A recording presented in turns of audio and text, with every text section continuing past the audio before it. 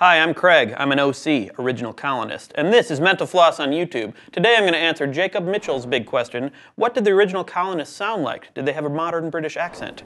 Let's get started.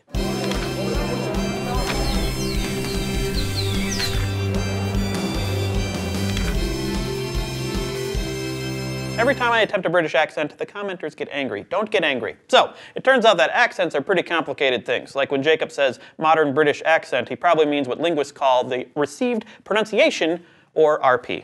Or RP. There are a ton of different regional accents in the UK, but the Oxford English Dictionary defines the RP as the standard accent of English as spoken in the south of England. And that's what Americans typically mean when they say British accent. But let's be honest, Americans never talk about other countries at all. There's a flip side to that too. Americans have tons of different accents, but the general American accent is what the British person would call an American accent.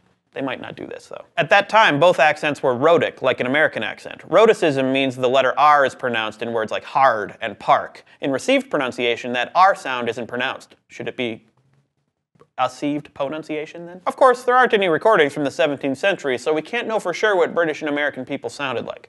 But linguists are pretty sure that both are rhotic because the R exists in those words, so it's probably supposed to be pronounced. Experts have also observed that it wasn't until the late 18th century that British people started to write words like hard or park while omitting the R for time in shorthand notes. I mean, it takes time to write that R. It's all those curves. So, where did the modern British accent come from? According to the Cambridge History of the English Language, received pronunciation emerged in southern England during the Industrial Revolution. People who were born into lower classes and then became wealthy developed the way of speaking so that they could set themselves apart from the social class they'd surpassed. The book states, London pronunciation became the prerogative of a new breed of specialists, orthoepists, and teachers of elocution. The orthoepists decided upon correct pronunciations, compiled pronouncing dictionaries, and in private expensive tutoring sessions, drilled enterprising citizens in fashionable articulation. So, if you ever see a movie or play that takes place in Britain before the 18th century, those characters should be speaking in American accents. Mind blown!